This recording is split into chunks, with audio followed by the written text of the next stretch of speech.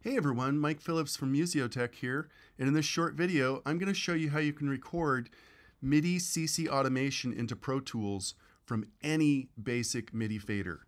You don't have to have a control surface, you don't have to use some special software to MIDI translate. You can use any basic MIDI controller that just outputs standard MIDI. So the first thing is you need to make sure that the fader is seen. So if I go to Setup here under MIDI, we can go to MIDI input devices, and I already have a fader set up. I make a fader called the Fader Presidential, and it's plugged in, and you can see it's already checkmarked. So that's the only pre-setup you need to do to make sure the fader is seen by Pro Tools. And this is Pro Tools Ultimate, by the way, if anybody cares. Okay, so now I'm going to go ahead and add a MIDI track.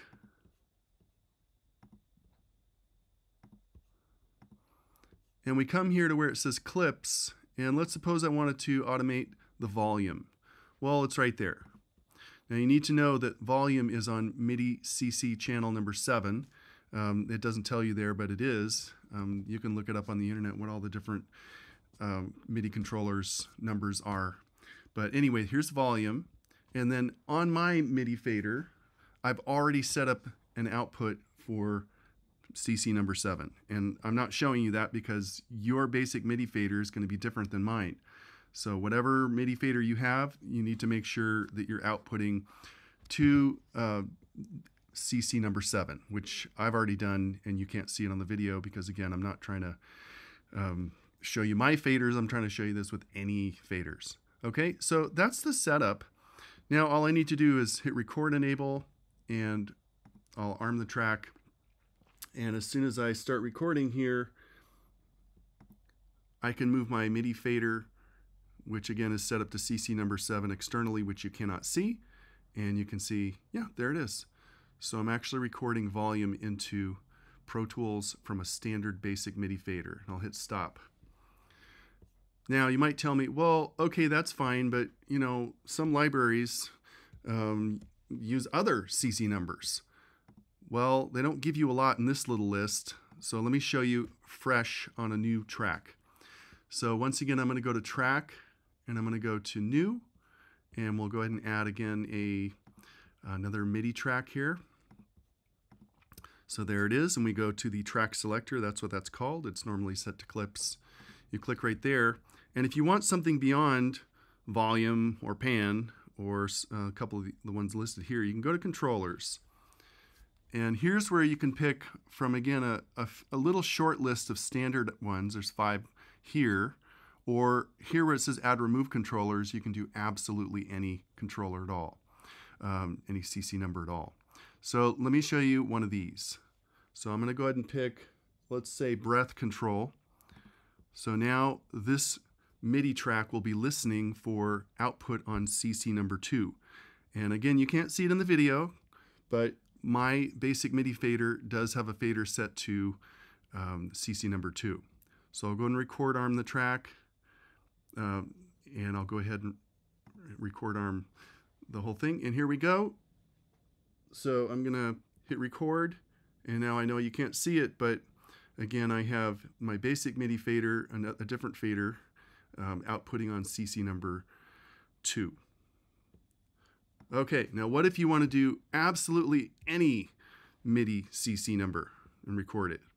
Okay, we can do that as well. So I'm going to go into track, new again. Once again, let's set this to MIDI track. And this time I'm going to click on the track selector. And if you go down to controllers, if you want to use anything beyond these little 5 ones, 5 of these here, you just go to add remove controllers.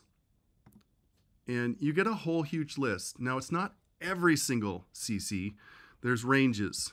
And I don't know why certain CC numbers are excluded, but they are. Anyway, you get a ton of them. So if I wanted to do anything in the range of 1 to 31, I pick that, or 33 to 63, and so forth. So I'm going to go ahead and select this one. And let's say I have a library, a string library or something that uses vibrato. And let's say it could be CC number 19, or maybe it's 21. So I'll do 21 here, and you do need to add this over If you forget this step, if you don't hit add, what I'm about to show you will not work. So I'm going to go ahead and hit add, and you can see there it is, and I'll hit OK. Annoyingly, it does not show up automatically like when we pick the other ones. So there is one more step. You need to click there again and go back to controllers. And then there's our CC number 21. And the reason why it says undefined, by the way, is because it's showing you the industry standard names. So it's not going to show you, you know, tremolo or vibrato or whatever. It's just going to show you the CC number. And in the MIDI industry, in the music industry, number 21 is not defined. So that's why it says undefined. So I'll go ahead and select 21. And now this particular track is listening for MIDI CC number 21. And again, you can't see it, but on my MIDI fader, out of view of the video, I have a track, I have a fader set up to output on CC number 21. So your basic MIDI fader will need to be set up to output to whatever number you're trying to do. And I've already done that. So, and that's going to be different for every, you know, basic MIDI fader. That's why I'm not showing it. I'm not trying to teach you my faders. I'm trying to teach you, you know, any fader. So, all right. And then the rest of the process is the same. We just arm the track, and we come up here again and hit the record button here. And I've already set up one of my faders to be CC number 21, which matches 21 here. So as soon as I start recording, again, you can record to almost any CC number.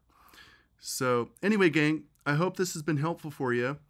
It took me a lot of hours to figure all this out. I'm really a Logic guy, but you know, I know ProTools is super popular.